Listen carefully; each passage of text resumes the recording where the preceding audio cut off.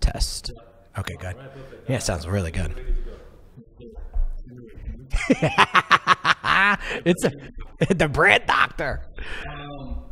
So you are in business that's probably important for any company and individual, personally and professionally.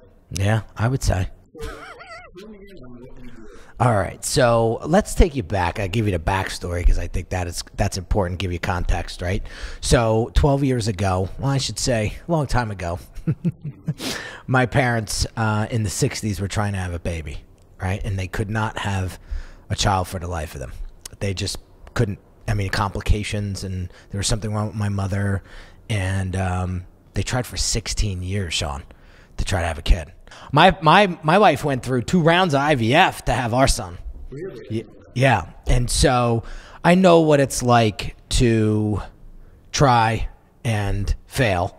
And but for 16 years, bro, trying to start a family, it just didn't work.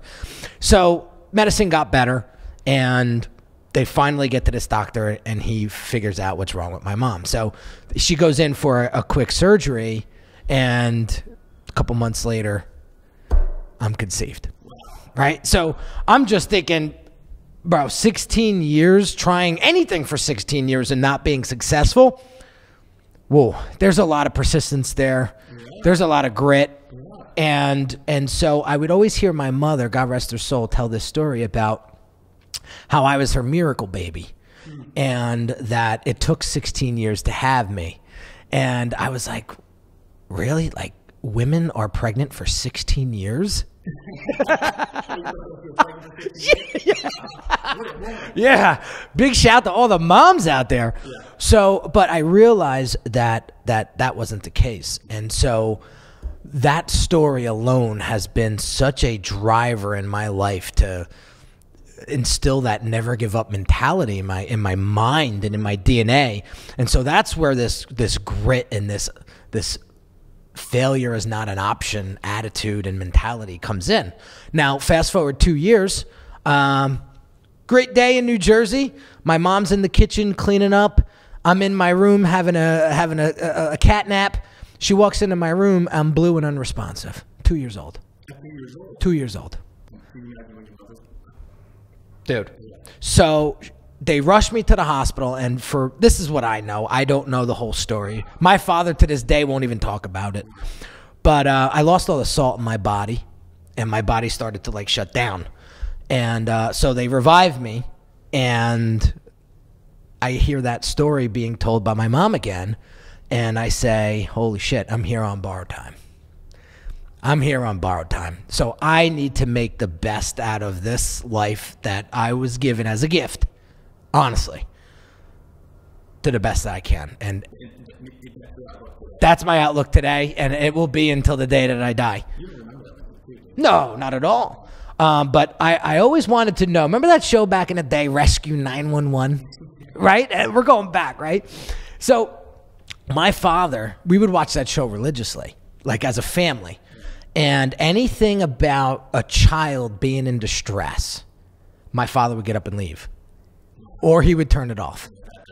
It was that big of an impact on him, okay? My father's a big guy, 6'3". He was 280 at the time. He's gotten much healthier since. But he would leave the room, and I wouldn't understand why. And then I figured it out. It was a serious traumatic event in his life. So fast forward my whole life, you know, I've always wanted to be something. Make something of myself, right? Unfortunately, my parents went through a horrible divorce. Oh, really? Yeah. What happened was, you know, my mom had it rough since day one. My whole mom's side of the family had it rough since day one. Is your mom from Jersey? Yeah. Up north, Bergen County. She was born in Hackensack, New Jersey. And but they had a rough life. My grandfather was an interesting fellow.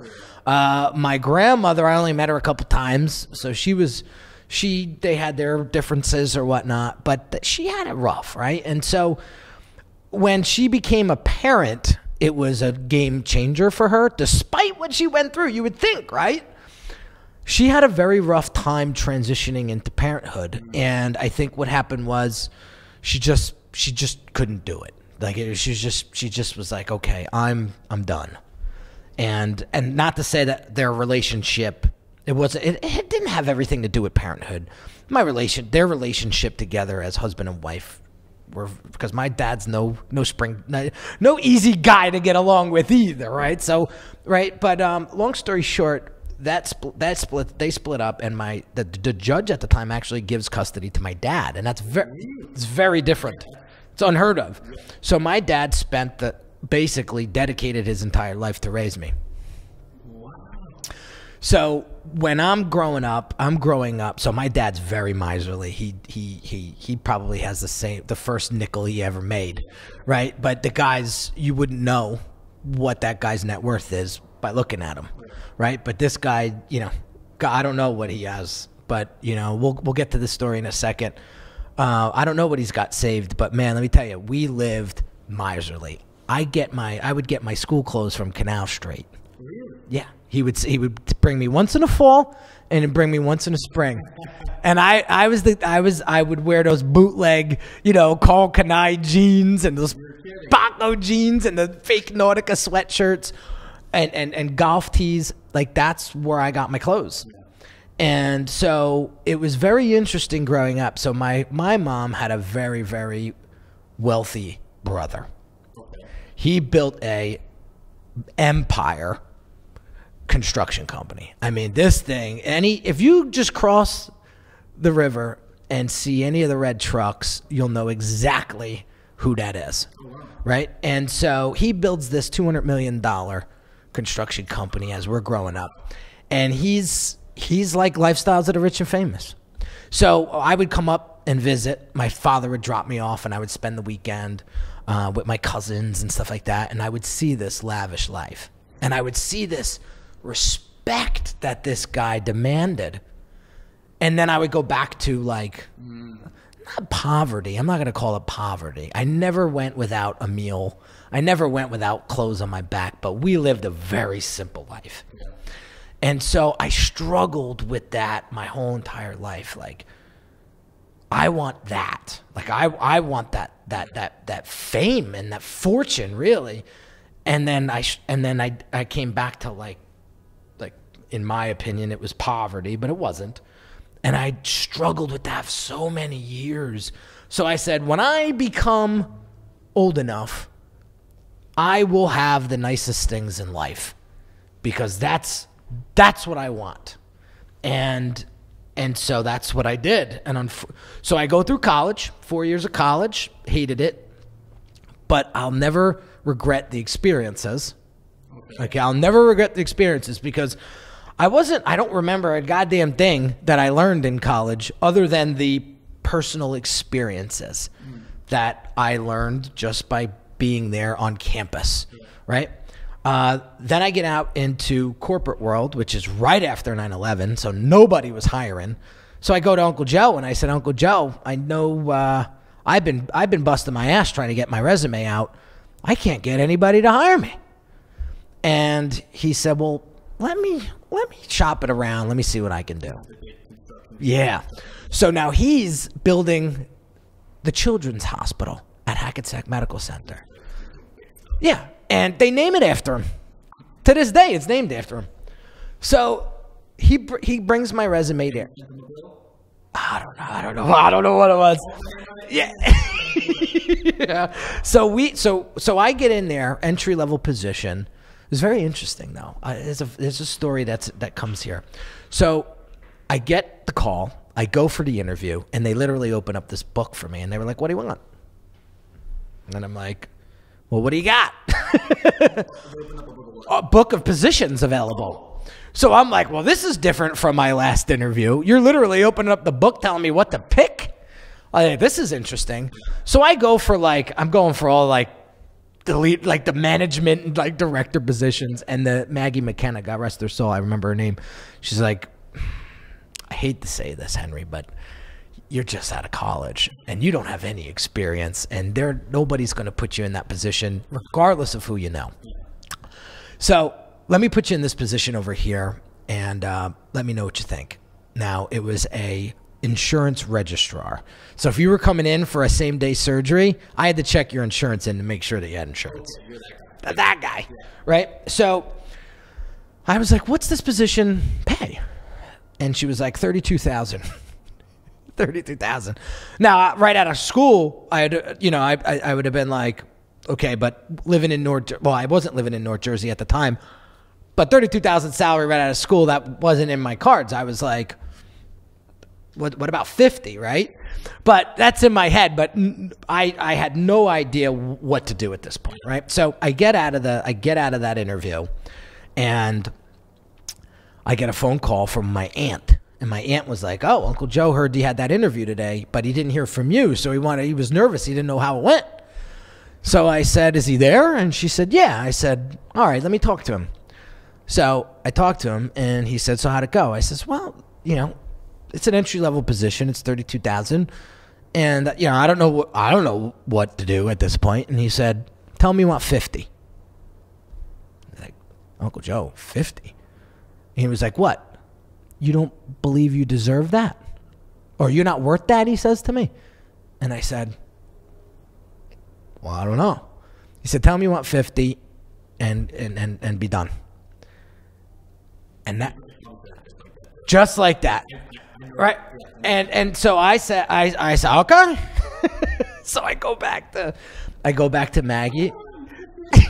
That's exactly how it looked. I was shaking. My hands were quivering. And I go back and I tell her, I says, this position is probably a right fit for me, but, can we negotiate the salary? I was like 50. And she was like, yeah, unfortunately, Henry, we have a cap at this position. And I think she was like 42 or something like that, right? Like we can only go 42, but I could probably get you like 38. And Uncle Joe was like, whatever they offer you, just take it. Just take it and we'll move you up. So I took it. And so now, mind you, I'm in under his name. And there was no interview. It was, you start on Monday. So I get to this position, and there was this woman there who was there since the first brick, right? So she's like, oh, another head honcho's relatives getting a job. We're gonna torment the hell out of him and get him out of here. That's exactly what they did. They entrapped me. From day one, they would work me till about noon, doing what I was supposed to do, and then they would put me in the waiting room and make sure that the coffee pots were clean. Oh, really? That's how she did it. It wasn't even hating it. It just made your life miserable. Yep. And until I would just be fed up and leave. Wow. And so I got to just about 2 weeks out of my 90-day, and they were throwing me to the sharks, man. I mean, they would set me up. They knew that the guy didn't have insurance, and they would see what I would do. It was bad. And I failed miserably. But I went to my boss's boss, and I said, Tara, this is what's going on. I have it all documented from day one. What do I do? And she was like, well, I will talk to her and see what's going on, and I'll start to think of some other options for you. So long story short, what happens is she's like, you know what? She comes back like 2 weeks later. Now I'm nervous. I don't know what was going on in those 2 weeks. She comes back 2 weeks later and she says, you know what? 2,000 hours a year working for somebody that you don't get along with is a lot of time. So you know what? Here's what we're going to do. We're going to put you upstairs in the breast center. You're going to do the same thing. I don't know if it's more money or not, but that's where you're going to start come June. Okay, fine. That works. So I go up there. It winds up to be $4 more an hour. So it was like a promotion. And so I get up there doing the same thing, much different atmosphere, and I just start hustling my butt off up there, just going above and beyond, doing everything that I can to just like stand out. I started joining committees that directors and upper management were involved in, and I just wanted to be somebody in that organization. Dude, like 23. I was like 23, 24. Then I find out that they will pay for your master's degree or higher ed if you want. And so I said, let's do it. So I sign up Fairleigh Dickinson University for a master's degree program in business management. They paid 90% of it. I get my master's degree at 23 years old, thinking I'm going to go right into a management position right after I graduate, right? Nope. No experience, no position, period. So I hustle my butt off for about another year and a half, and I finally get this position at the Children's Hospital, coincidentally. But so my name's still attached to my uncle, but there's a bunch of reputation now behind my name, right? So that boss at the time said, okay, I went through like 5 interviews. He would not hire me on the spot. So I had to work for this one. So I get into there, and finally, basically what the position was, it was a special events director for sudden infant death syndrome. So basically my responsibility was to create fundraising events to raise money to support the families in the state of New Jersey who lost a baby to SIDS. So I would raise the money and then spend the money on SIDS family services. And I would bring these families together from all over the state, and we would do like support.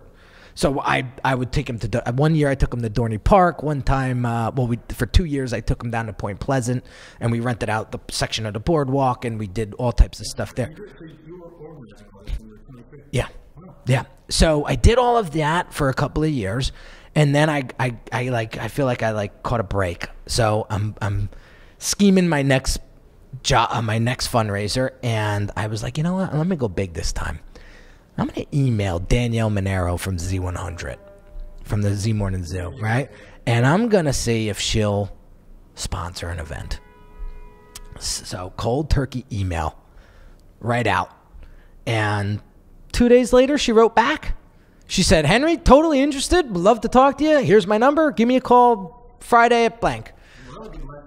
So I call, and I'm like nervous as hell because I'm talking to Danielle Monero, right? So we're talking, and she's like, I'm totally in. Let me talk it over with Elvis and see what else we can do to help you, and we'll go from there.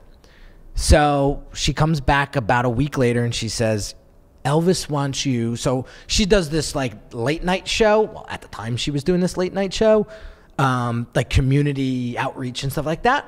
She says, I want you and the lead doctor, Dr. Pearl at the time, that handled a lot of the SIDS cases. I want you to both come into the studio. I want to interview you, and we're going to promote the heck out of the event.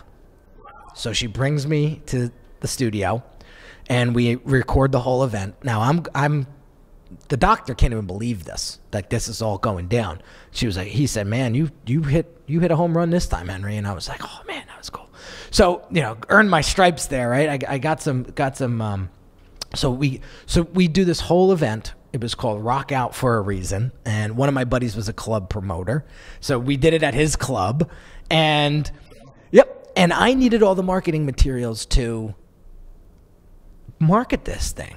So at the time, I didn't even know what graphic design was, but Jerry was a graphic designer. And so I sat next to him on a Sunday. His mom was cooking pasta in the other room, and we designed all the marketing materials for this event. And I'm sitting there watching him design this flyer, and I'm going, whoa, creative, graphic design. What is this world?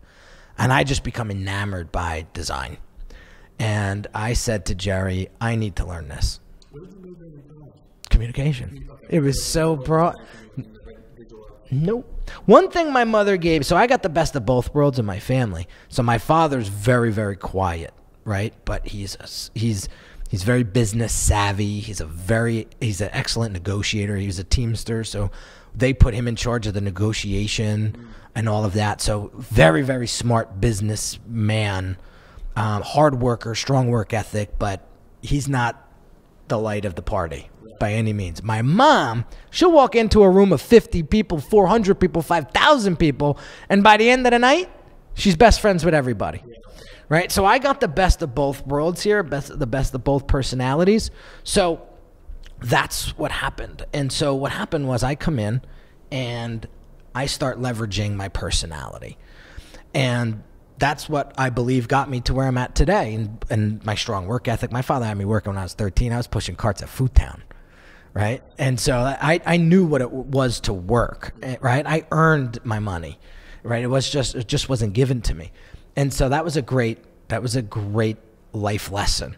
So fast forward, we do the event. It was awesome. And I'm like, all right, how do I convince my boss to buy me the Photoshop program so I could start doing all the in-house stuff by myself and learning the trade? I get her to do it, and I just go to town, and I'm just doing all the events. I'm doing all the invites and posters and all of that, and I start to build up this skill set. And I'm pretty damn good at it. It was just one of those natural things that come to you. And so I'm like, okay, I see there's something here. I don't know what, but there's something here. So I start outside of work, I start side hustling. And I start reaching out to all these different nightclubs and What time period is this? I'm just from a 2004, 2004, 5. Yeah, so 2004 and 5, no one knows who I am. I'm just building my skill set. Around 2006, it's like PS3 or something, right? So we get to a turning point. So the hospital goes through some serious issues, and they start downsizing like crazy, and they just cut like a tremendous amount of people, like staff-wise. And so I start to feel like a little bit of a pinch. So what's happening is they're cutting half of my day in half and basically having me file papers for another director for half the day. And I start to see what's going on here, and I'm like, wait a second, master's degree, I'm 27 or 8 years old. I feel like I'm going backwards. Right. Like and so I need to figure this out. So I start hustling more on the side. And finally they gave me an ultimatum. They said, well, here's what's going on, Henry. In January, your hours are going to be cut in half. You're going to be working half as an administrative assistant for somebody. And it's up to you if you want to stay. They wouldn't fire me, but they were like, it's up to you if you want to stay. Yeah. So I'm like, I don't know, man. I don't know. My business isn't to where I want it to be. I'm making some money. But so I go to Uncle Joe. And I go, Uncle Joe, here, another life lesson here. I meet him on a Saturday morning in his office, like 7 in the morning. This guy works like 5 a.m. He's at the office, like Brioni suit, like. Oh yeah. This guy makes John Gotti back in the days look like a Muppet. Yeah, I mean, this guy knows how to dress. So I show up at his office, and he says, my son told me you wanted to talk to me. And I said, yeah, here's what's going on. So I tell him the whole story, and he's like, well, what are you asking me? And I said, well, is there maybe a position here I can work? And he's like, what do you want to do here? This is heavy highway construction. And I said, well, I don't know. Like, my cousin Joe, you hired his friends, and they do like project management stuff. That looks pretty cool. He's like, Hank, they used to call me Hank. Hank, they went to school for this stuff. Like, they spent their whole life doing this. They're like, this is their livelihood. Like, you don't know anything about construction. And I said, no, I know, but I'll learn. And he goes, here's the deal. He said, I mean, I don't want to put you behind a shovel because you're a pretty smart guy. And he said, but my concern is when things get slow, do I want to lay off my nephew? Right? Or what if you botch up a big job? Do I have to have that conversation with you? And that is a very hard conversation to have with a family member. He says, but here's what I'll do. I'll talk to my daughter, because she's like the CEO, and I'll talk to the president, and I'll see if we can figure something out for you, and I'll get back to you. I said, okay. And he never did. He never did. And I didn't even follow up. Never brought it up. And I just left it. And it was like one of those signs from God or wherever that wasn't meant to be. No. Maybe at the time I was like, well, that's effed up. But I saw a big picture there. That was the nudge off the ledge that I needed to say, I'm out hospital. I got this. And I will do this on my own in entrepreneur world. 26. 26. So I didn't know what the hell I was doing. I was hustling, dude. I would come home with pockets full of cash from the clubs because they would just pay you in cash at the end of the day. At the end of the night, they'd pay you out for doing all of their club work, like the flyer work. And yeah, and that's where I got my start. And so Jerry was connected in the nightlife industry. So I used my connection, and he started saying, hey, Henry does flyers. Well, just use him. Like, he's a solid guy. I taught him because I can't do it anymore. I'm busy. One after the other, one after the other, one after the other. And the only reason why I got the work that I got was because I was mega fast.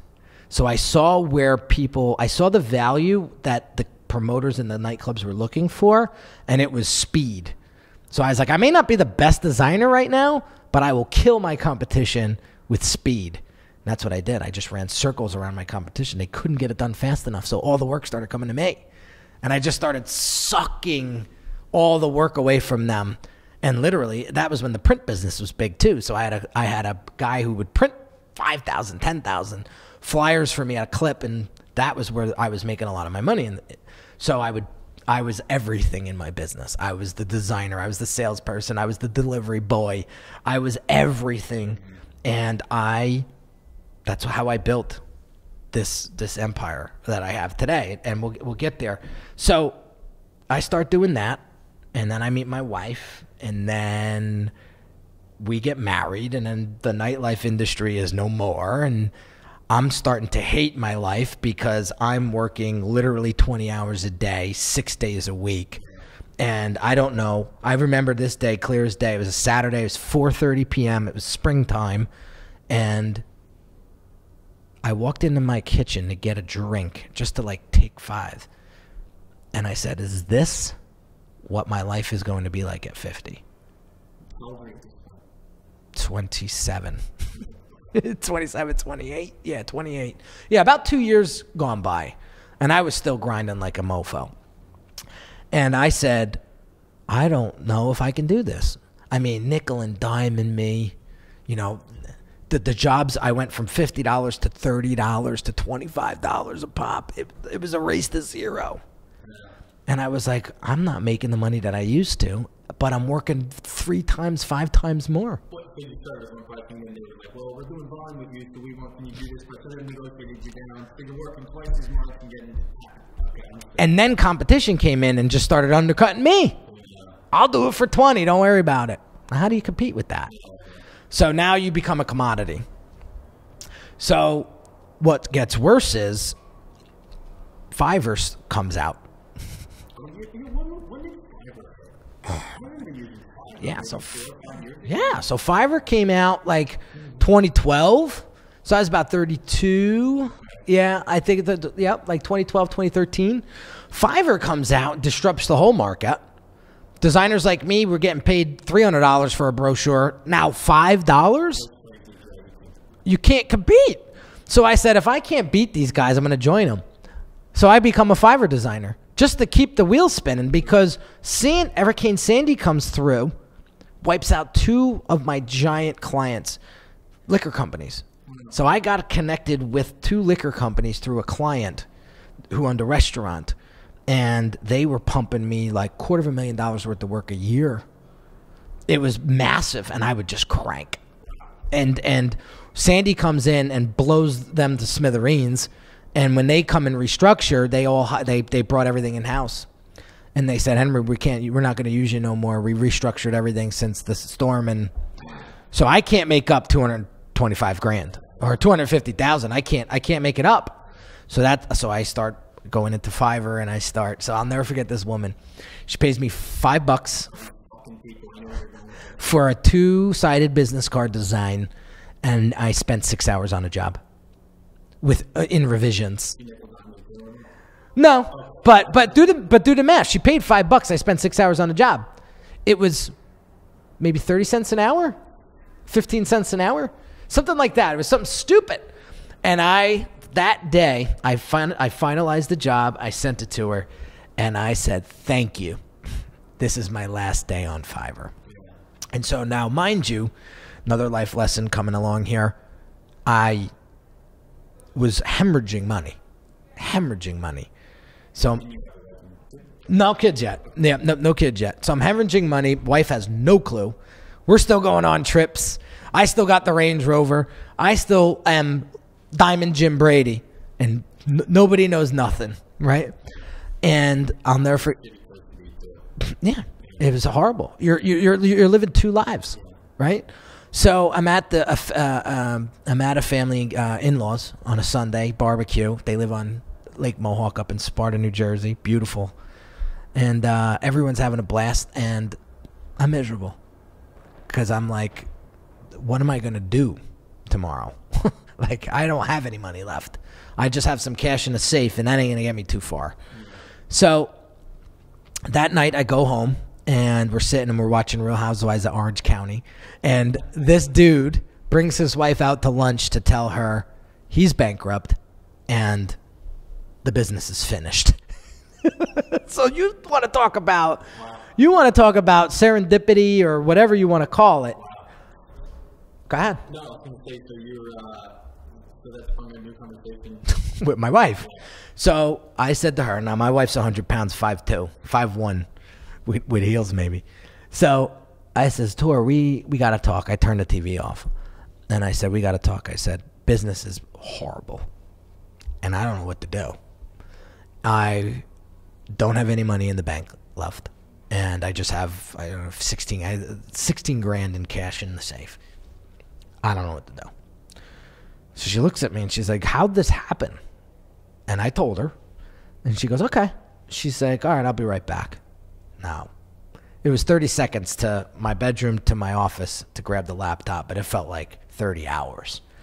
She comes back in, jumps on the bed, opens up the laptop, and I always tell the story. I said, I don't know if we were looking for divorce attorneys at that point or we're looking, she's going to help me, right? She opens up the laptop, she looks me in the face, and she goes, let's get to work. Wow. And I'll never forget that because she was there before I had anything. Before I had 2 dimes to rub together. She was there when Unique Designz was 2 months old. So she saw the progress. She saw how it grew. And so she starts helping me with, she's a marketer in her own world. She works for a big publishing company. And so she's got this marketing mindset. So she starts helping me find coaches and find how we can differentiate and what kind of promos we could put out there. So we're sitting there for 3 hours trying to put this all together. Now I'm still shaken up because I feel defeated. I feel lost. I feel like I let her down, my father down, myself down. Do I deserve to be in business anymore? Like, what am I doing here? And I said, all right, we don't have time to think about that. We need to get to work here.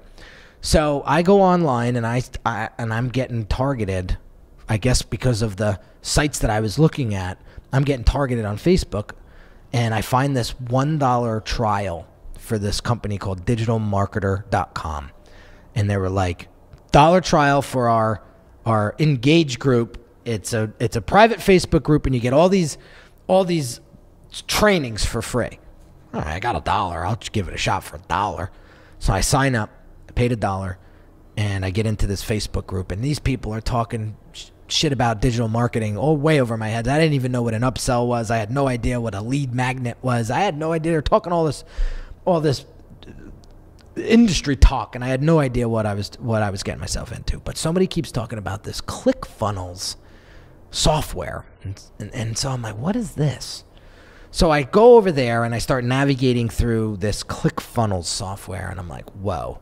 This is a website builder that you don't need to code. You don't need any coding involved. You could design, and I was a pretty good designer, but you could design these websites in this software, and I don't need to learn how to code. So I'm going to jump in there. Maybe I could start designing websites. So I jump in, and I'm like lost because it's a learning curve in this software. So I just start doing my thing, and then the founder of the company has this podcast. So I start listening to his podcast. I start resonating with this guy like he's my homie. Russell Brunson, his name is. So he keeps talking about this coaching program, this inner circle program. I'm like, what the hell is this program? So I find it online, and I apply to be part of it. So I get this salesman on the other line, and he tells me it's a $25,000 mastermind group. Yeah, I'm like, I don't have a pot to piss in here. Never mind 25 grand to be in this coaching program. So I was like, this is out of my league, Robbie. There's no way in hell I'm going to be able to do this. Who's paying these things? Are there typically companies that are paying for their employees to do these things? No, just entrepreneurs that are doing good, that are looking for mentorship and guidance, right? So he says, well, hold on a second. Russell may have this other program that may be a better fit. So he says, we have this other program. It's 10 grand. I never spent 10 grand in my life. Right. So I said, what do I do? If I don't pay this, I'm going to be in the same rut I am tomorrow. It's a huge risk. It's a yeah. One thing I had was credit. My dad said, always pay your bills on time. And I did have credit. And so I said, Robbie, if I could pay 5 now and 5 over the next 5 months, would you do it? And he said, yeah. So boom, I threw the 5 grand on the card. And I said, I got a month to figure it out. So I jump on the first call with Russell once I get into the program. And it's a 60-minute call. And I tell him my whole story, literally what I just told you guys. And he's hysterical crying. I'm hysterical crying. And he said, all right, here's what we're going to do. I need help with my first book launch, and you're going to be the guy that helps me design all the marketing materials. What is it going to cost me? And I was like, I don't know. And he said, well, get back to me tomorrow. I need your help. You have an amazing skill set that is going to help me tremendously. He turns around and pays me 6 grand. I had a conversation with him once. Talk about the power of story. So great story with great skill set. What happens? At the time, miracles. And so that I was able to pay that bill off on Amex. And then within 16 months after that, I got my shit together. I had $500,000 in revenue generated.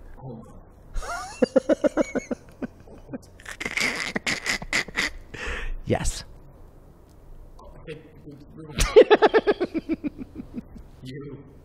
You said you would do it. You had a conversation. You said, I end up paying 6 grand to do his graphics. Yep. Yep. And then here's what happens. So his book launches. I start getting my feet deeper into ClickFunnels design. I start serving that industry, that community alone with design work. Now so I start generating some serious cash from that. Now, not to say that I fell a few times hard on my ass. With the ClickFunnels. Yeah, because I didn't know what I was doing, but I was charging for it. And to be honest with you, like I didn't know, I shouldn't have been. I should have been still learning the program. So you were doing ClickFunnels funneling towards your graphic? Well, no, I was serving the community. So other people needed funnels designed, like ClickFunnels designed. And Russell was referring me out to them saying, oh, man, you got to use my guy. And these are people that were paying $25, so they have money to spend. Nope. So the ClickFunnels community, I think we're getting mixed up here. So the mastermind group that I was part of, it wasn't the 25K group. It was this little 10K group. So I got involved in there, and basically what I was doing so I was networking in there, and some people in that community paid for my service, and I would do design work for them. And that's where I started to generate some revenues. But Russell started to really teach me digital marketing. And he said, if there's one thing, if you want to make 20 grand a month, because at the time I was only making like 8, right? If you want to make 20 grand a month, you need to replace yourself, and you need to build a team. And I was like, how the hell do I do that? And he said, well, I don't have all the answers for that, but that's what you need to do. You need to figure that out. So I'm like, okay. So I find this mentor, if you will, in this Ignite program, in this coaching program. And I pay him 6 grand after I started generating some revenue for like a mindset coaching, because I felt like I needed it. My head was so far up my ass, Sean, because I came into money real quick in my early 20s, and I told you how I grew up. So I just spent every dollar I made. And not only that, I let the money get to my head. And you know, people say, you know, there's that meme out there, right? Money doesn't make you happier. It just exposes who you really are. It makes you more of what it is, who you really are. And I became a real son of a bitch. I mean, my family on my mom's side still doesn't talk to me to this day. What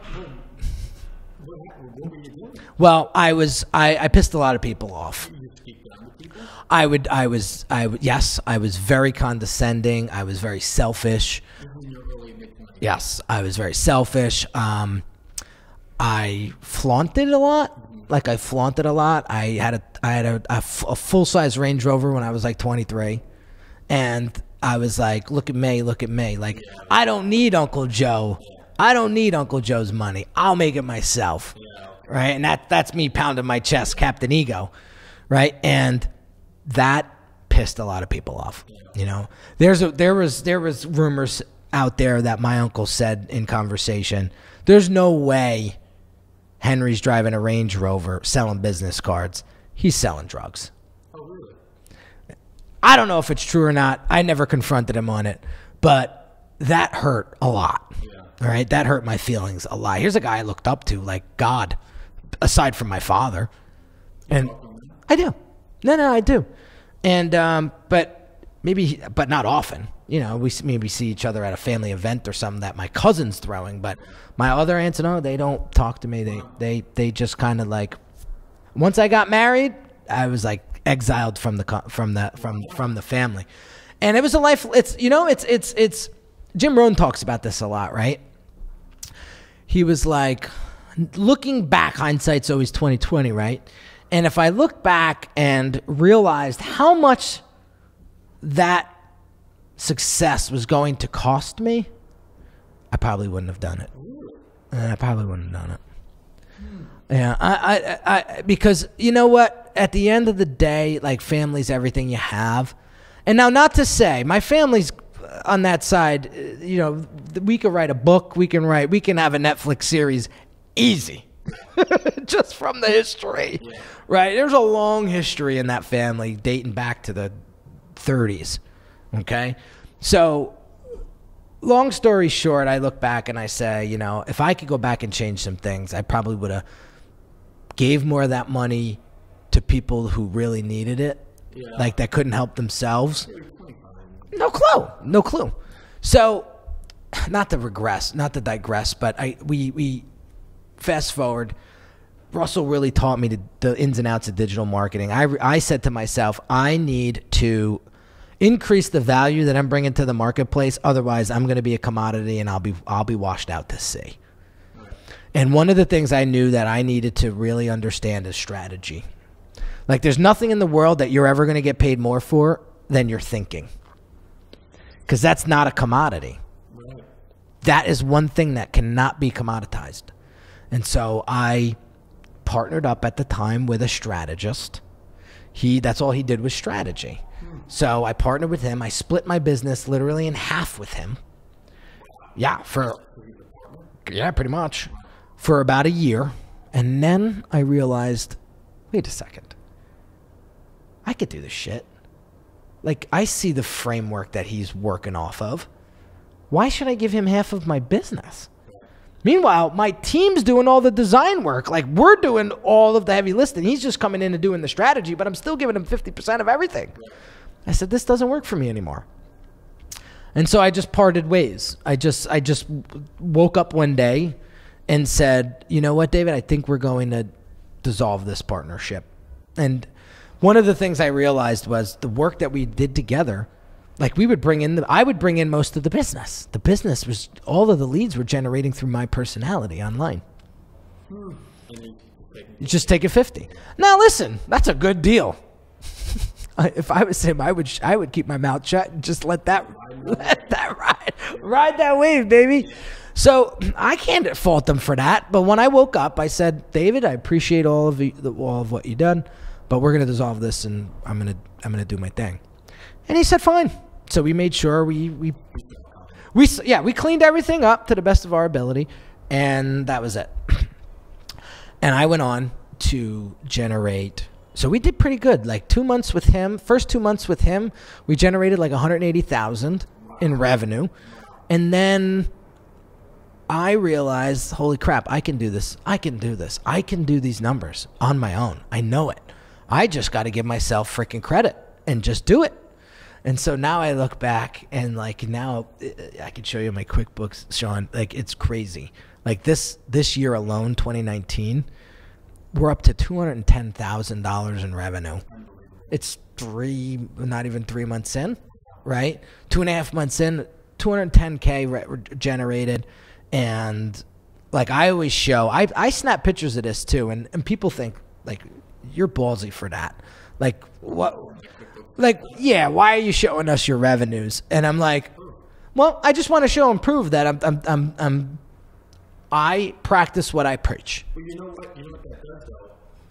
You can shit talk all you want, but the numbers speak at the end of the day. You know what I circle, Sean? I circle my net. Because there's people out there going, oh, I did $1 million this month. But they spent $999,000 to get it. You listen to all these ClickFunnels, YouTube kids, and they're all talking about it. You know it's all gross. It's all gross. And I've actually looked at some of them too, and they're talking about, they're making $20,000 a week, but then their net, they don't never discuss their net, and then somebody else talk about their net. Yeah. So I'm showing people how much I spend. So we did 80 grand this month. What? Your service is what? Oh, so talk about. Yeah, right? What drug dealer are you getting all your coke from? No. So I transformed my design skill set into a branding agency specifically and it's very boutique. Like we work with 6- and 7-figure entrepreneurs that are purpose-driven brands. They want to make this world a better place through their expertise. And believe it or not, there is a big pool of these people that have a great product or service and they are not branded properly to showcase their true net worth. And I am on a hell-bent mission to help those folks create a brand that they're proud to promote and that truly represents their net worth. And so I've built out a team. I took Russell's advice and spent a lot of money building infrastructure of my business. And what I did was I started with a project manager and said, this is the designer we need for this area of branding. This is the designer we need for this area. And so we built out a team of 15 people. Pam manages everyone. And I have strategists around right? So I took was it Napoleon Hill talked about the mastermind mentality, right? And so I have key people. So Sean, I hire, including yourself, you're part of the team, you just don't know it. I hire specialists, not generalists. So I need a personal brand photographer. I'm coming to Sean Turi. Okay? I need a Facebook ads guy. I'm going to Todd. I've known him for a couple years, and it's just we have a great relationship, and I hired him and his partner to run all my Facebook advertising. I need a YouTube strategist. I need somebody to help me position myself properly on YouTube because it's easy to go down the wrong rabbit hole and then have to fix. And I don't want to do that. I'm trying to cut that curve. So I hire this guy, Stephen Marinaro. He's actually featured in Gary V's Crushed It book. He's one of the chapters. Yeah, so he helps me strategize my YouTube channel. Then I have a social media brand identity specialist. So that team just does graphic design for social media identity. I have a ClickFunnels team. That's all they do is ClickFunnels design and development. I have a landing page designer who does all my website design. I have a developer. That's all he does is develop. You see how I just categorized everybody? Nobody's spread too thin, and they just do what they love to do. That's what I learned in my master's degree. So I want to laugh. I used none of what I've learned in my master's degree in my corporate life. When I got to become an entrepreneur, everything that I learned in my master's degree is getting implemented. It just happened to take 12 years later. Of course. So your team that you built is part of it in the Yeah, I'm good. Is for marketing for your own business and bringing clients in, and the other part is actually doing it. doing it. Yeah. What you're doing could pretty much be applied to just about any business, no? Any business. I'm very specific on who I want to work with and who I don't want to work with. Yeah. So one of the things that I've started to see is this. When you start to serve this particular marketplace of influencers, and I'm going to call it what it is, you work with big egos. And I'm not interested in working with big egos.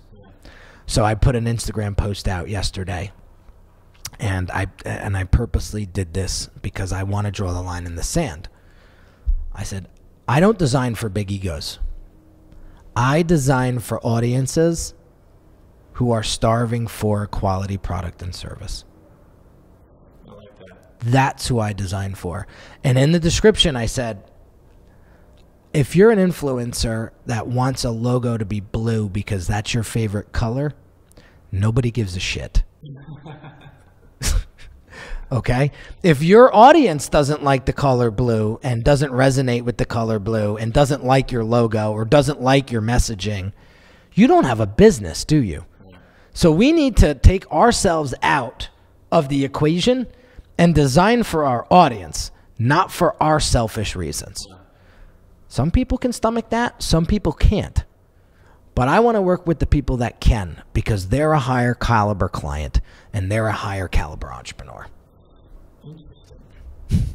So, what would you recommend for someone that's starting on a smaller, like trying to do what you're doing on a smaller scale? Because it sounds like you came full circle with creating the infrastructure. It's so easy as an entrepreneur, especially when you're one-manning it at the beginning, to get caught up in micromanaging. You lose like big vision. I did it. So, like, what are those steps you take to like go from one man to 15. Yeah. Yeah. Because there's so many. It's easy not to. Oh, I don't have the money. Oh my God, I can't even.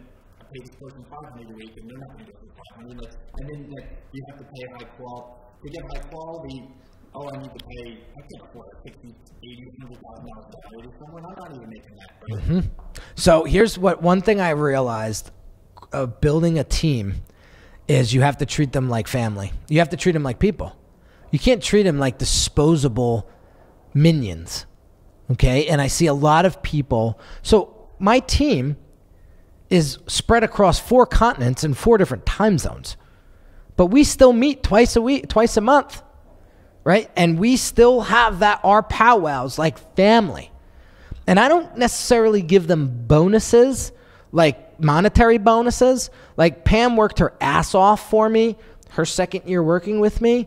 I sent her and her entire family to Universal Studios in Singapore. Wow. That's how that was my bonus for her. So far. And that's how I pay them. Okay? If any of them show any interest in any sort of course or education, I will pay it for them. Okay? But let me answer your question. Yeah, that's like 20 miles down the road. Let's get back to what we need to do up front just starting out. So what I did, I can only speak for myself. What I did was I documented the process on everything. What happens when a client comes in? How do we get the information to execute a beautiful design? What happens after that? How do we do revisions? I documented everything on video. I just recorded my screen and I said, this is how we onboard a new client. This is how we send a design revision. This is what we do 2 weeks after we deliver a final product. We follow up, and I documented everything in video. I uploaded those videos unlisted on my YouTube channel, and what I did was, let me back up. I hired somebody. He was 17 grand, but I hired him. We worked out a deal where I was able to pay that off over time because I didn't have it up front. But he taught me how to do all of this. So I hired a systems guy. I reinvested. I made some money, and I reinvested in a systems and processes guy. And they taught me how to do this. I didn't come out of nowhere and start doing this because I knew what to do. I had no idea what to do. That's why I hired a specialist. So he said, this is what you got to do. Sean, it was awful. I spent hours recording myself talking on how to build out. But man, when I tell you it paid me back in spades. Because what this guy did was he created this employee manual in Google Docs. He created like an employee handbook for my company. And we just uploaded all those videos, those URLs into the chapters of the handbook. And every time I onboarded a new employee, I would send them to that Google Doc and say, you got to read that before you can get a job. Before I hand you over a client project, you got to read that handbook. And we'll quiz you on it, right? Or before I hire you, I want you to do a test project for me to see how quickly you could turn this around and at the quality that I expect. And so Pam would go out to all of these different freelance sites where you can hire these freelancers, and we would put out extremely specific like job postings. And so we would get back a very definitive applicant. And me and Pam would basically bring them through the interview process. And then we got a little bit more savvier. She did a lot of the legwork up front for me, and then she would pick the candidates that she thought would be best for me, and then I would only get 3. So that saved me a shit ton of time. So then I would get 3. Just like getting hired out there in corporate world. That's how we hire, right? So I would discuss my values with them. I would tell them what my non-negotiables were and what I truly expect out of them. And for me, it's communication and high-quality work. I don't want to be told on the 11th hour that you're not going to deliver this project. I'd rather know 24 hours in advance, and we can course correct at that point, right? They know that up front, and they deliver. And so I have built this. Everybody on my team, there's one common denominator, and we all value the same thing: quality work and communication. Communication is big, yeah, and of course that quality. And so that's easy. When you got everybody on the same page, it's easy to scale because you're not waking up every morning going, oh, I hope Steven comes through today. Oh, I hope Melitza is going to get done with that project. It's due today. I don't know how people work like that. And I don't know how people run businesses like that. I'll tell you right now, there was a guy that might have, there was a client that came through that maybe hired me too quickly, didn't do his research on me that quick, threw me a whole bunch of money up front, and then got like queasy about it. And Sean, you know me a pretty long time. Like, I don't have a deceitful bone in my body because that's not how I do business. And so I told the client, listen, maybe we have to backtrack here. First off, I understand if I gave that kind of money up front without getting anything back, physical or tangible, I'd be a little queasy too. So I empathize with you. But one thing I will tell you is I'm not going anywhere, and my name is now attached to you in this project, and that means more to me than this chunk of change you just gave me. So here's what we need to understand about each other. One, you have to hire who you trust and trust who you hire. Otherwise, you're not going to feel good about our relationship. Second thing is, I would strongly advise that you go to my website and you learn about me. Listen to my podcast, watch my videos, and get an understanding of how I work and where my values are. Because I know I know you better than you know me. And I can tell you that we are not cut from the same, we are cut from the same cloth. And because I know this guy going back a couple of years. And it's ironic how we are now working together. And I said, we are not too different from each other. And I promise you that your values are very similar to mine. But you don't know that yet. So you're petrified. You think I'm going to take this money and run, don't you? And he does. And so when I explained that to him, it was a whole different conversation. Right? So I was very upfront with them. And so I want to work with clients that align with my values, right? And, you know, me and my wife have this conversation a lot. She's like, well, you're going to just get clients sometimes that are going to be difficult, and you just need to know how to work with them. To a point. To a point. I agree with that statement to a point. But then there's a point where you have to draw the line in the sand and say, is this costing me too much? As a creative in the photography space, you know what I'm talking about. And, no, I was going to say, I spoke to the photographer once, and I was interesting because he said, money is just a transfer of energy. And if it requires more energy of me, I take that to $2 time.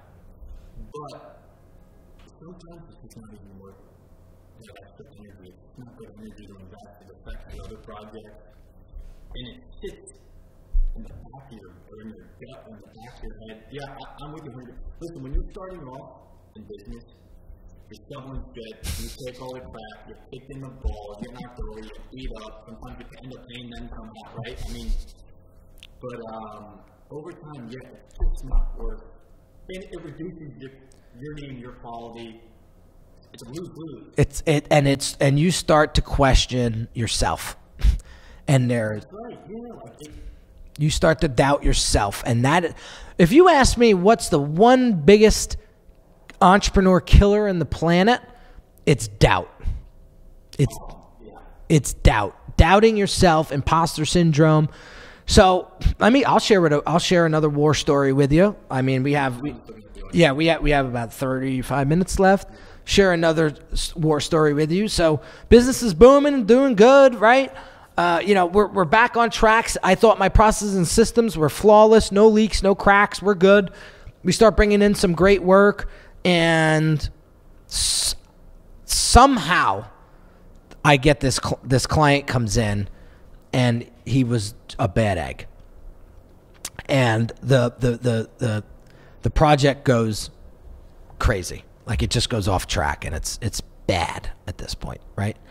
He goes on to smear my name on the internet and take out, like you could get these bots to like put positive reviews on your sites on platforms. Well, he reversed it. He had all these people put like negative reviews. I had to shut down my Facebook page, my business Facebook page. You can't remove them. So I just shut the page down.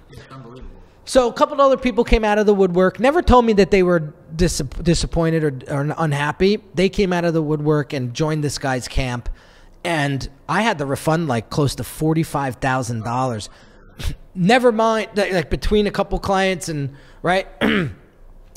So that put my whole business in a tailspin last year. And this is recent. And I had my son. And I went through, just like my mother did, some serious transitional issues into parenthood and fatherhood. The transition was not smooth for me at all. And this is right when all this crap goes down. And I made some really poor financial decisions. I went out and bought a $180,000 car. Right? Just to like get my mind off of everything. Like, I deserved that. Yeah, it was awful investment. And so then I did that first. Then these people asked for all their money back. So now I'm in the hole. I don't even know how much money, dude. And I'm stuck. And I tell my father, I says, listen, this is what's going on. And I don't know what to do. My wife's on the break. Because this is the second time it happened. Okay. This is the second time I put her through this. And she goes, I'm done. Like, I don't know. I can't trust you anymore. Now we have a son. He was a couple months old. I don't know if I can go on like this. And now I'm like mortified. I have that pressure coming at me. I got no money coming in. I don't know how my audience is kind of perceiving me right now. I feel like a piece of shit. And I don't know how to get out of this black hole. Were you doing videos and promoting yourself during that time too? That's That's what saved me, Sean. So this guy comes to the internet one morning. It was like a Friday night. It was like a Friday morning. I wake up to all of this social media noise. I had like cousins and like friends from like high school that are like friends with me on Facebook private message me saying, I got this weird PM overnight about how you're a scam artist and that I shouldn't do business with you. Meanwhile, you're like my cousin. So he had these bots go out to all of my friends on Facebook and send them PMs. I guess you could do that. There's that technology out there that allows you to do that.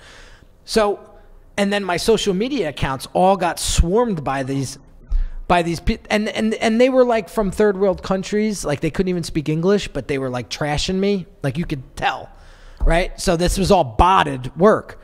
So my wife goes into a panic. She goes into a panic. She's like, this could break your business. This could ruin you. And I said, listen, I've dealt with this before, but I don't know if this is going to ruin me because I had put myself out there quite a bit. So she writes a statement for me because if I did, it probably wouldn't have read too well. So she writes this statement for me and we put it out on my channels and she says, go away for the day. Just get off the internet. Don't do any work. Just go. And I did. And I just drove around. I went down to the park and I just spent the whole day like outside. And I came back around 7 o'clock that evening and went online.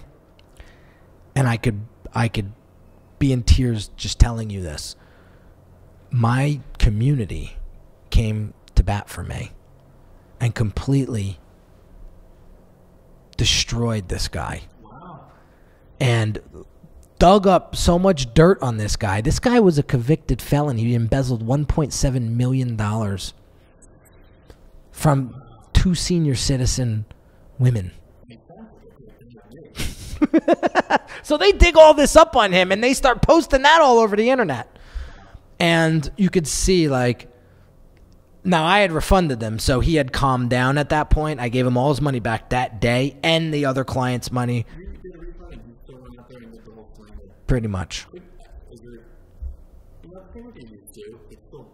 Yeah, it was tough. So, it's funny. Karma's a bitch, right? So I find that. So I completely block him from all channels whatsoever, right? So there was a few other people that actually came to me that day and said, he did this to me a year ago and I still have yet to come surface. And so this is a guy that this guy did wrong. And he said, I don't have the following like you did, so I had to just bury myself. And I've yet to come out and regroup. And that hurt me more than hurt me more than what he did to me. I said, this son of a bitch. So I did not retaliate. I didn't retaliate. I said, I'm better than this. I said, this guy's going to get his one day. And so what happened? About 5 months later, I have an Instagram influencer that this jerk off like just shafted all this money to and all of that. He comes to me and he says, hey, guess what happened to so-and-so? I says, what? He got shut down on Facebook and Instagram permanently. I was like, interesting. I was like, really? Now, I don't know what he's doing. I mean, he's still out there scheming, but like, I don't know what he's doing. But Instagram and Facebook, so something happened.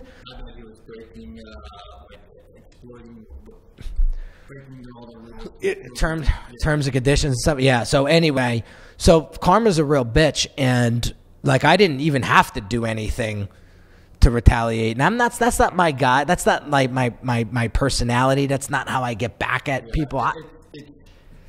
You don't want to put that out. You don't want to put that energy out there. So that happens. But a couple life lessons. One is, Henry, you thought you were doing good work, but you weren't. So you got to step up. If you're going to charge this kind of money, then you got to step up and deliver like 10x that.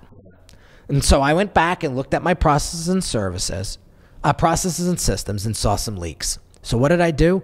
One was I struggled with sales bad. I couldn't sell myself out of a paper bag, believe it or not, in a systematic way. I hired a sales coach, OG, used to sell encyclopedias, right?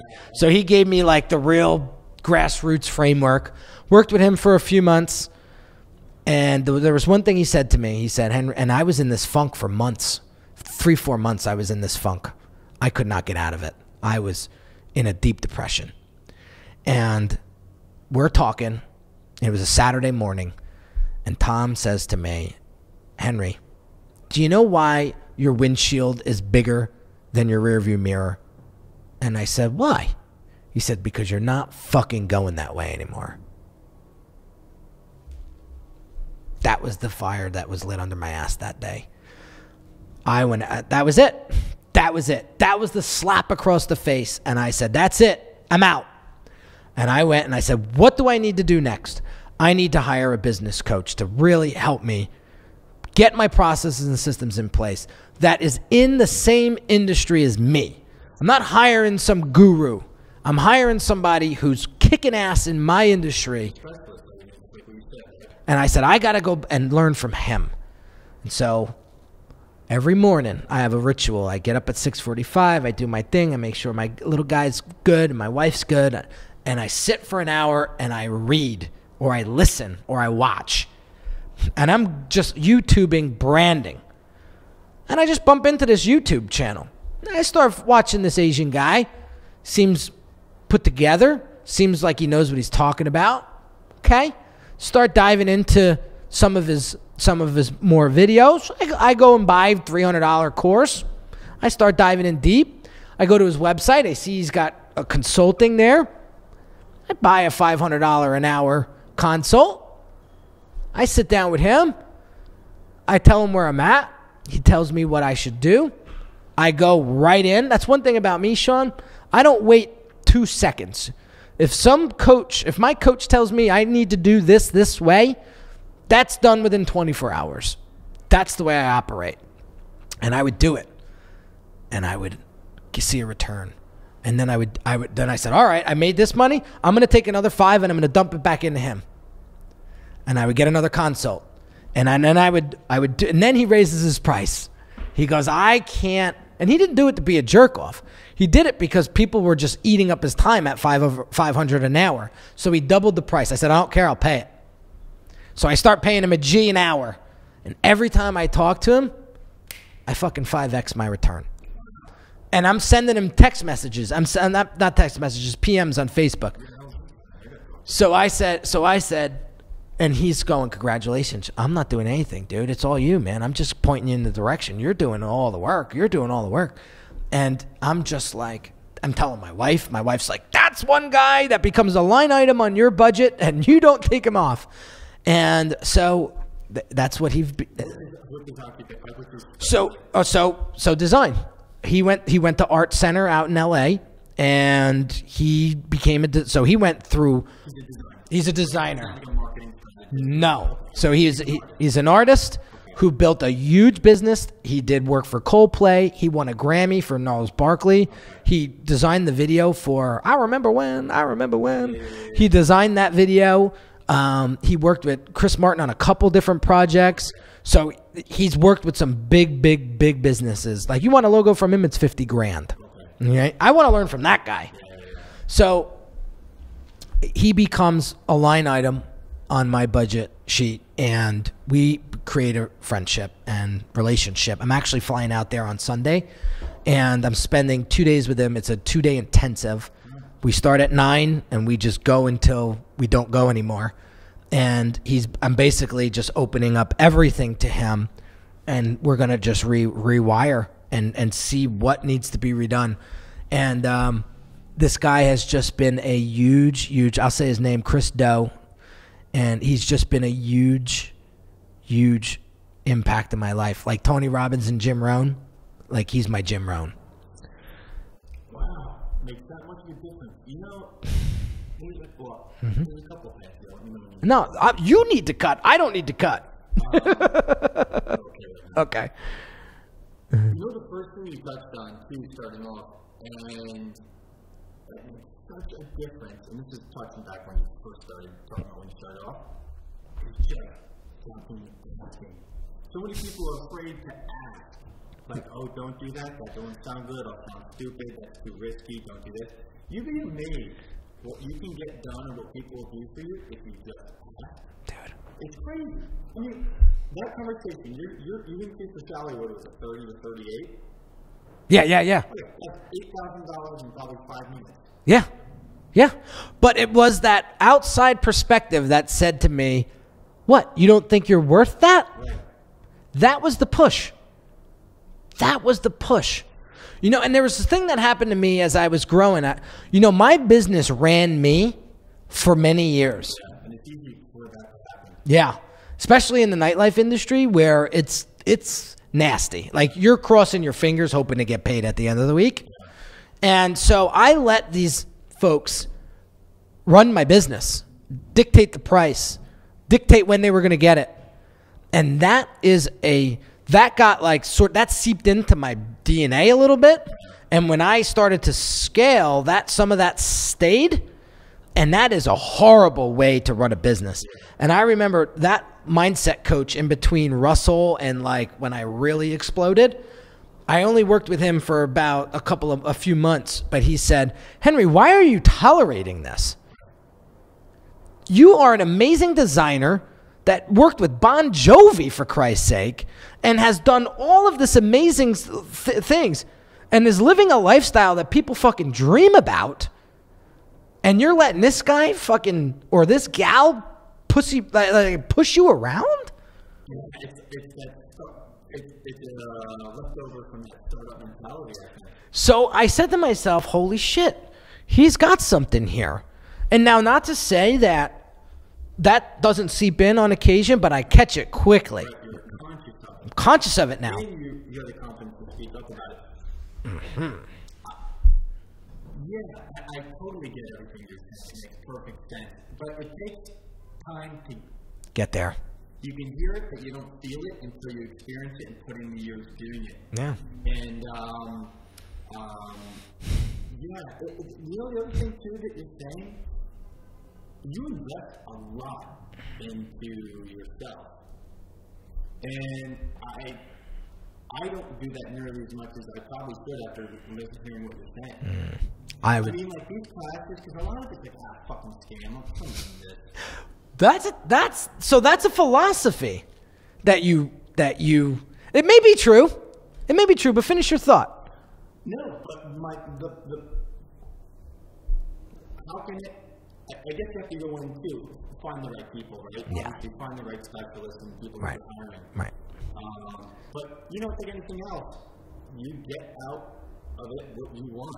Or what you put in. Yeah, you take away and then you have to put in. Yes. But they're not going to you can't just go to a Tony Rock and, we'll use them as a generic example. Do it. And then expect, like, my life's going to change when you can happen. No. Now, like, why this works for you, too, is that you have immediate initiative. So if you take initiative immediately, it's so easy to sit talk. It's very easy to get motivated, get pumped up, watch a YouTube video. Rah. But if there's no initiative, and it's funny, a lot of people don't have initiative. It's that first step. They don't like going to the gym or go tomorrow. But just taking initiative puts you ahead of other people. Because at least you get that failure out of the way, or take some pleasure. You learn from it. Either way, it's a learning experience. Listen, here's the thing: when your why gets bigger, your how gets easier. Yeah. So when you have bigger reasons to do things, now I got a 19-month-old son at home, right? And when those doubts start to creep into my mind, like I recently took a client on who's a little bit of an ego guy, and he likes to tear you down instead of build you up, right? And that's the business side he's in.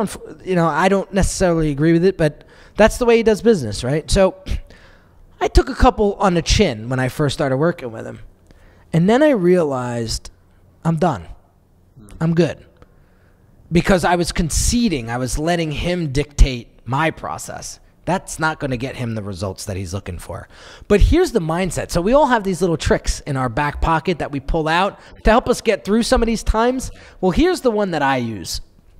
And I use this when I go into conferences and networking events and shit like that, because you'll be surprised when I go into a Chamber of Commerce event and there's 300 people walking around, I'm like a little baby in the corner, like scared. I'm like a little introverted. I'm shy. Here's what I do.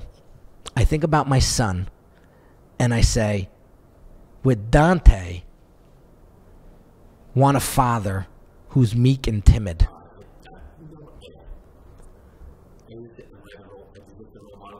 For my son, right? Or for my wife, and for my father. Did my father raise me this way?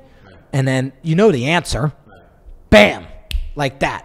You go in and my chest's out, my head's high, I'm open to new people and new communication. And if I get bullied by a client, boom, I go right back to that. What would Dante think? What would my wife think? What would my father think? Those are the 3 most important people in my life. And immediately switch. Now, instead of attacking, because you don't want to do that, I learned over time that it's all about positioning your energy and coming at them in a neutral tone. In a neutral tone. So instead of lashing out at them, you say along the lines of, you know, I don't know if I'm ever going to be able to please you, guy. So, you know, here's what we maybe that we have this conversation. You say it with a smile on your face.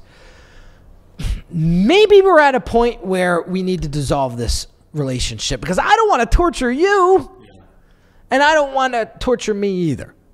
So maybe we figure out what would be a good severance here. What would you be comfortable with, and maybe we just part ways. And you see how you come at them like that, and they're like, oh, well, this guy really cares about the relationship, right? And he's not attacking me, because they want you to attack back, and that's just a pit bull fight that's not going to end well, right? No. So you learn, and this is what I'm learning from Chris. And so a couple things here, philosophies. One thing that I realized was I stopped trying to get better at my job, and I started getting better at me.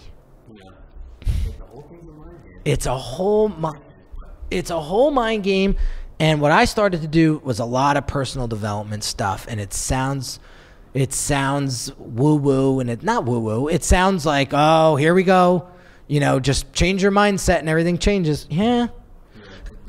Well, look, go back to that old story of the guy who had 2 sons. The father was a complete drunk and degenerate. The one son becomes a drunk and degenerate. The other son becomes a successful businessman. How does that happen? Different philosophies.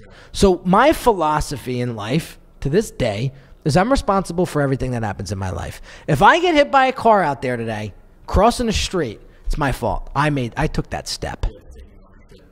I take ownership on anything. When a client isn't happy, I take ownership. If a client is happy, I take ownership. If my team comes back with subpar work, I take ownership. And I say to myself, my apologies, I didn't communicate this clearly enough. What do you need from me to make this more articulate? Changes everything. And very good leadership. Yeah. And so that's what I'm learning. So I was thinking about this, and I don't hopefully I don't get emotional about this, but if I do, I do. I've been thinking about this like past 48 hours, Sean. So this is like real time. I'm looking back at my life and where I'm at today. Successful business, beautiful family, like don't have to work for the next 2 years if I don't have to. Like if I don't want to. I would drive myself crazy if I did, but I'm at that point right now. And I don't have millions in the bank. No, I have the vaults are filling up nicely, but I don't have multi-millions in the bank. But I got financially intelligent over the past couple of months, and I know what to do with my money now, and it's compounding like a mofo, and this is why I'm at the position that I'm at right now. I say to myself, what else do I want?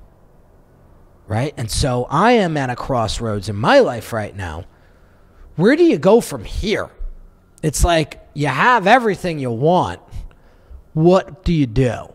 And so I'm not 100% on where I'm going, but here's where I'm going as of today.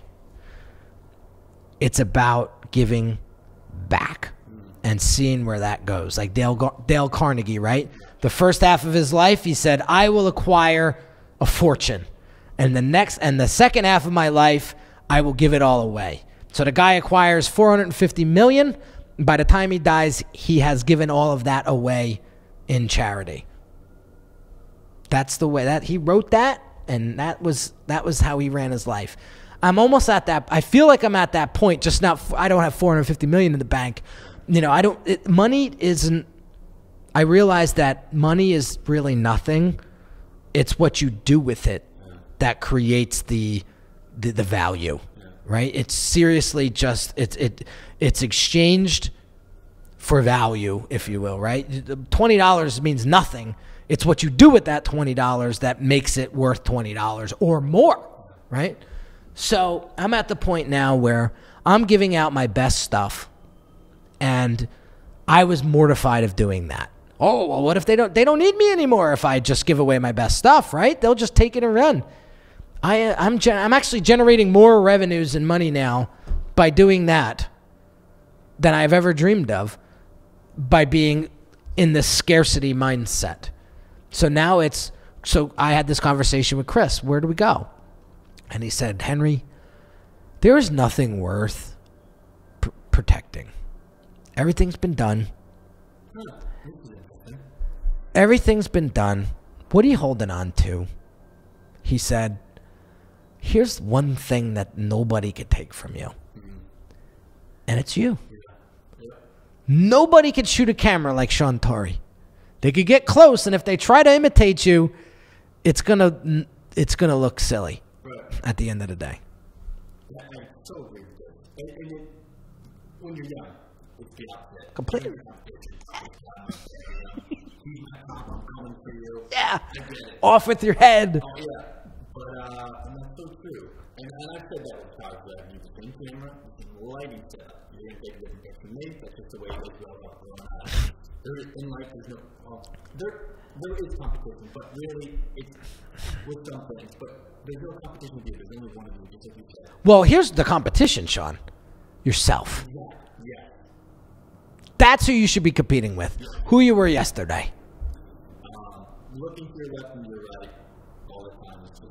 There's no real growth in that. And it's a mind. The whole thing's a mind game. Bro. You know what's interesting to tell me? I'm sure you can relate to this. So when you start off, that's one sort of mindset, right? Startup mindset. And then you start hiring and growing. It's just how you think.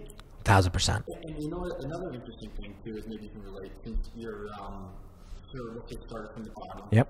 Is like a kid that's born into wealth almost assumes he's wealthy. You actually have money. But if you're not born in that frame of thinking, it's very easy to think forward. Yeah. And you take the conscious effort, even like when you're making money, at least I found too that like you have to say, no, I am worthless, right? Belief. Yeah, belief. And sort of like get that thinking. But it's all internal. It's all internal, dude. Yeah. It's a learning process too. And you know what's also great too? I'm so happy you shared that part like it was last year. Yeah. Because like people need to hear that too. Like it's not all Ferraris. When you're out in the field, like shit happens. Yeah. But what you did, you just learn from these learn from your failures or these speed bumps, and you try. Yeah, you try not to make the same mistake twice. Right. I did, but I won't make it a third. I can promise you that. And you can't dodge every aspect. You can get good at reading. You just get hit. Sometimes you just get hit. Right. But it's like it's really inspiring to hear that actually, because for me to hear it and for other people too that are pursuing something, even for actors that are listening to this too, because they're in uncharted waters, Yep. and there's constant self-doubt. Yeah. There's constant self-doubt. Even when you build confidence as you go along too, and you find the successes. But it's good to hear that too, because it's human. Like especially in social media, everyone presents this false sense of what their life is. You're leaned up against a Lambo.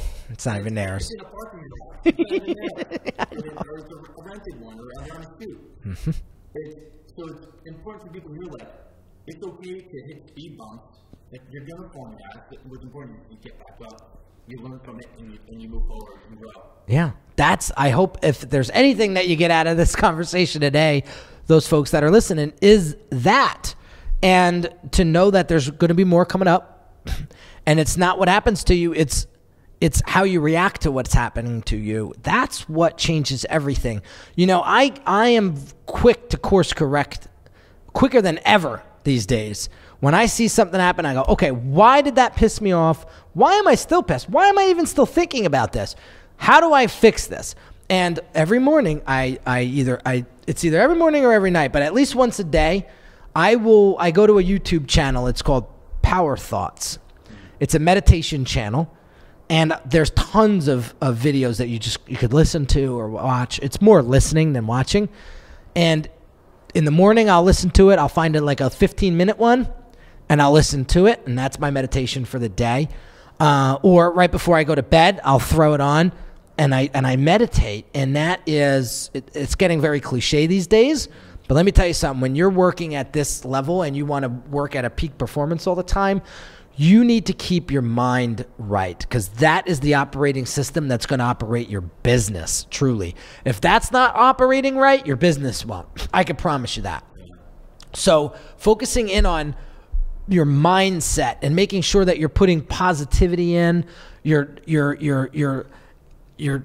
just blocking out all the nonsense, and consider the source. I was watching this Ed Milet video coming into the city today. I was listening to it, not watching it. Obviously, I was driving. But he was talking about dream killers and what most people do to kill their dreams. And it's they let the haters get the best of them. But he mentioned that not everybody is a hater. Not everyone is a hater. You need to consider the source. Your mom and dad are not haters. They have your best interests in mind. Maybe they're just scared that you're taking a risk that they've never taken before. The point that he was trying to say was, when you get this information coming at you, the first thing you got to ask yourself is this person an antagonist? Are they for me or against me? And if they're against me, out it goes. You don't even bother to compute, right? It's just out in the garbage. But if they are trying to help you, consider the source. So my uncle, he's an extremely successful businessman. He's been married 4 times. I'll take his business advice. I will not take his marriage advice. Sorry, Uncle Joe. I love you to death. It is what it is. So you want to take the advice from the people that are successful in what it is that you want to become successful in. So people come to me.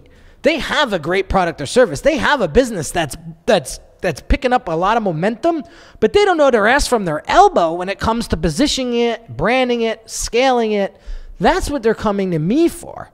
And so I've done it with my own business. I have proof to show it. That's why they come to me. They're not coming to me for dating advice. They're not coming to me for marriage advice, even though they should, because you know what? My marriage is as healthy as it has been. We've known each other 11 years, been married 7.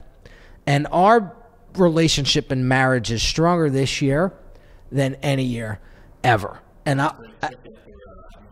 yes. And I've seen it. And we go to therapy, and it is proactive. It's not reactive therapy. And I'll tell you, our therapist said something in our last call, in our last meeting, that made us both sort of like say, holy shit. Her name's Annette. Annette says to us, we're both sitting on the couch, and she said, let me tell you something, you two. She's an Italian woman. She said, let me tell you something, you two. Yous are both warriors. She said, a lot of husband and wives come through my door. And she said, none of them, in my opinion, work as hard as you two. You are warriors. And that right there tells me a lot about her, about me, about how we're being perceived from an outside. We wouldn't see that in ourselves. And that's how we use therapy. We don't use it to bitch and moan about each other for an hour.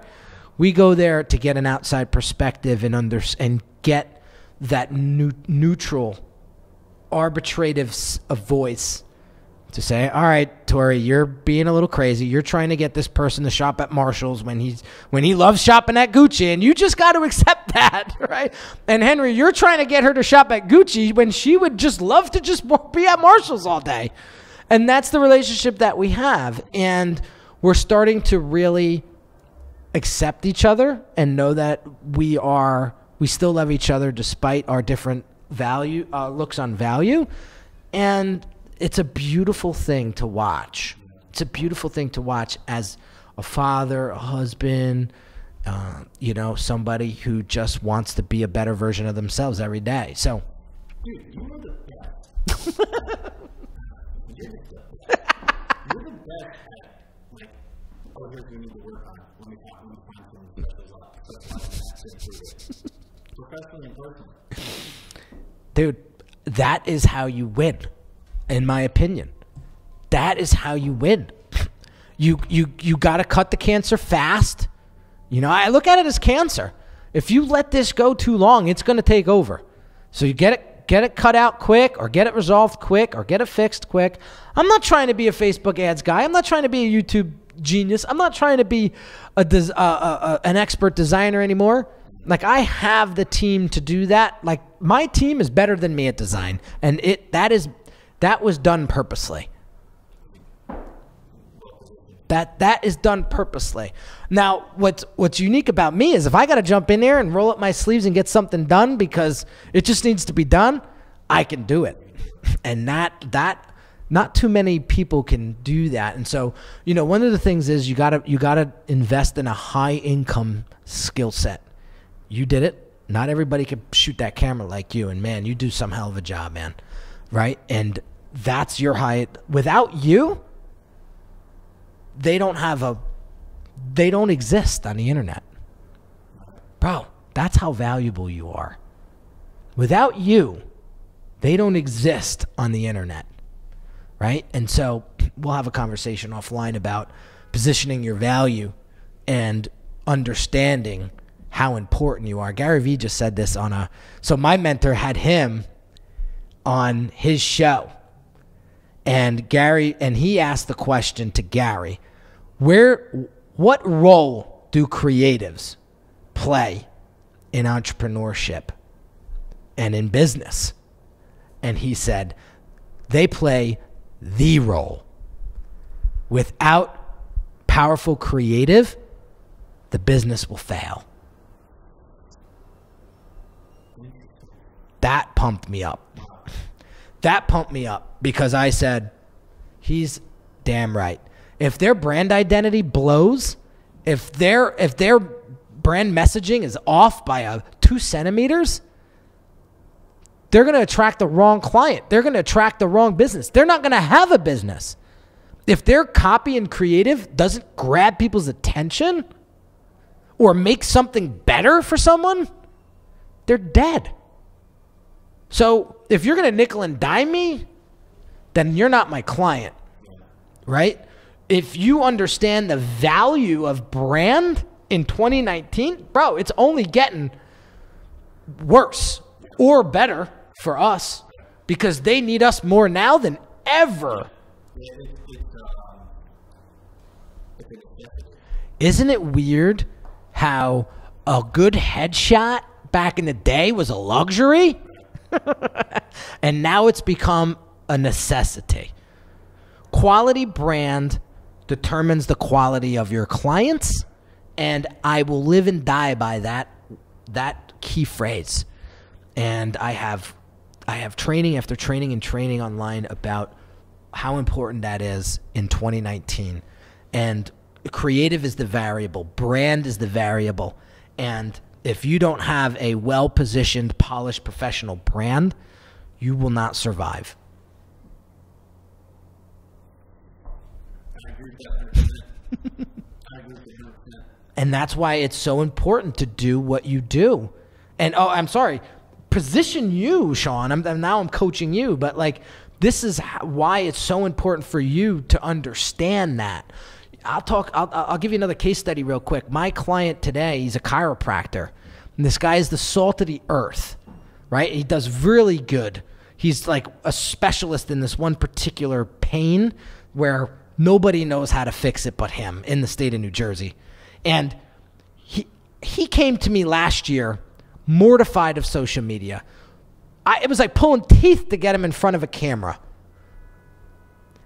I coached him, and he said, okay, I'm good for now. Let me get out there and bust my ass and apply some of the stuff that you coached me on, and let me do some work. So I let him go. He hits me back up 2 weeks ago, pays me $10,000, sends me a check for 10 grand. He goes, what's this going to get me? I said, 4 calls. He said, okay, done. You got to see this guy on social media. He's Instagram story beast. He's out there showing people. He's got patients in the chair. He's doing tutorials on there. He's an absolute beast on social media. Really? Now he's got a 9-month-old baby. He's trying to do everything. He's trying to like be so he was getting a little overwhelmed on today's call. And I said, Chris, let's take a time out. Because he said, I'm going back to basics here. You gave me so much in these past 3 calls. Like, I need some time to actually execute. And I said, take all the time you need. I said, but do me a favor, because I fell into this mistake too. I said, what is the top 5 things that you've been most proud of over the past year? What are the top 5 accomplishments that you've been proud of over the past year? And you could see he takes a deep breath. His Adam's apple gets huge, and like you could see like the emotion come over his face. I said, let me tell you something, Chris. I said, you have done things in the past year that people will not be able to do in a lifetime. And I had to remind him, you've come a long way on social media, dude. You were scared, and now you're a beast on social media. Look at the impact that you're making out there and look how far you've come. Have you taken a second to celebrate that? And dude, he's fighting back the tears now. And I said, I appreciate you, and I am so proud of you to see how far you've come in such short time. You could have heard a pin drop. And the crackle in his voice. All he could get out was thank you. And that is an example of knowing what you're worth to someone. And that is brand. It's the feeling that you transfer to someone. I always laugh. I always talk about you, Sean, when I'm talking to clients about photo shoots, and I tell them, if you could fly to New York, you have to use Sean because of the feeling that he gives you in his studio. He makes you do funny things to create different, to activate different muscles in your mouth to get that feeling portrayed out. Who does that? Besides Sean. Maybe there's a few the diamonds in the rough out there, but I've gotten a couple shoots done by different people, and no one has ever made me do these quirky things to get that look, that perfect emotion. That's brand. It's how you leave them. It's how you make them feel at the end of the day. And so it's funny because when you come to my website and you come to my social media presence. I'm not doing enough of that, I believe, because I just interviewed a client and we did a whole case study about him. And he said, dude, you've created such a beast out of me. You didn't market that to me when I first invested in you. He's like, I didn't even know I was getting this stuff. He's like, I texted you at 10 o'clock on a Sunday night because I was stuck, and you responded. And then when you saw me doing stupid shit on Instagram, you texted me and said, take that down. That's not on brand. I didn't know I was signing up for that.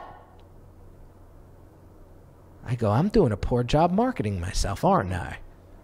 So this is why I'm doing more of this. And so what I want to leave you with and leave everybody that's listening is, there's a cliche out there going on right now, right? Know your worth. Yes, you need to know your worth, but you need to focus more on that feeling you want to leave that person with after they interact with you.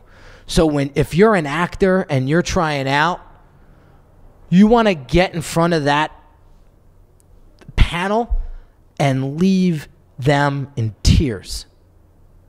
Period. Have them blown away.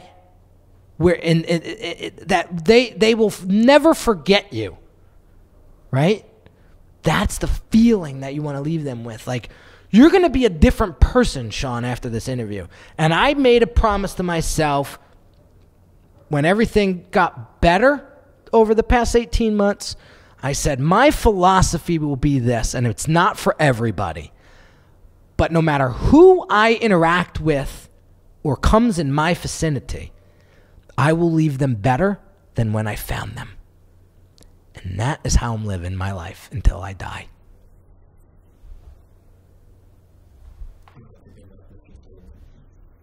And that's it. And that's it. And I know it's not for everybody. Some people are like, shut that fucking guy up already. He's enough. But then there's other people that will take away what I say or how I've made them feel, and they'll never forget it.